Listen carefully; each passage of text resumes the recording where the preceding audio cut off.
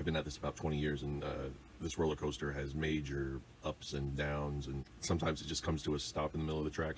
In 2017, I developed a writer's block that like I'd never had before. I wrote nearly nothing for 7 years. There were a lot of reasons that this came about. Some of them had to do with just life circumstances, a perfect storm of events kind of killing my ambition.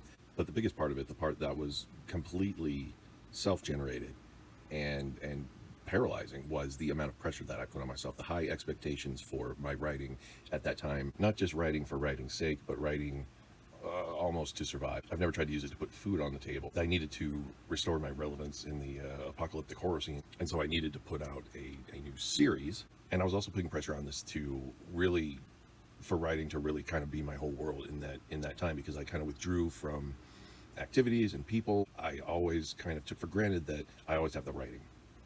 That's always been a companion and a joy to me. When I made it about things other than just doing it first and foremost for me, just for the sake of it, I built up these high expectations, but ultimately I was just digging myself down into a hole. More on that later.